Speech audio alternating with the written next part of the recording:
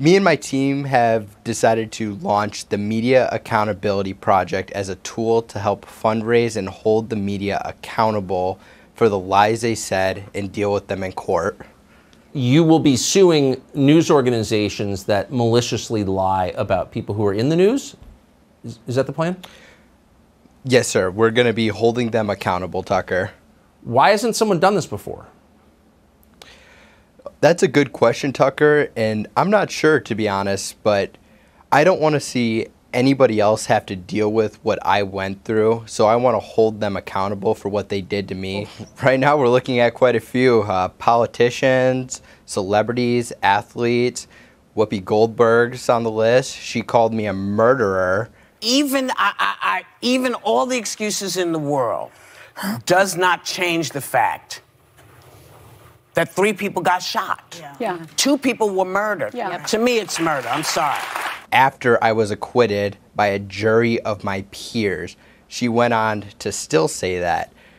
And there's others. Don't forget about Sank from the Young Turks. He called me a murderer before verdict and continues to call me a murderer. Yeah, so if I was the parents of the victims who are dead because Kyle Rittenhouse murdered them. And what about the people who called you groundlessly a white supremacist? Rittenhouse, the 17-year-old kid, just running around, shooting and killing protesters. You see the 17-year-old who was radicalized by Trumpism, took his AR-15 to Kenosha and became a killer. A white, Trump-supporting, MAGA-loving, Blue Lives Matter, social media partisan, 17 years old, picks up a gun, drives from one state to another with the intent to shoot people. A 17-year-old boy who drove across state lines with an AR-15 and started shooting people up, including a guy with a skateboard. Kyle Rittenhouse,